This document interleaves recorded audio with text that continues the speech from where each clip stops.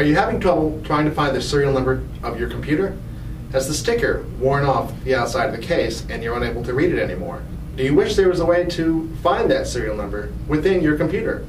Well, there actually is. This is Paul, one of the techs here at Micro Center, and today I'm going to show you a program built into Windows where you can pull up that serial number information. Let's get started. Alright, the first step is to click on the Start button, lower left hand corner, in this little search window right above the Start button. Type in CMD, hit Enter. This will open up a command prompt. You want to type WMIC space BIOS, BIOS, space GET, space serial number, one word, serial number, no space. Hit Enter. This will go out, look into the BIOS, and give you the serial number of the system.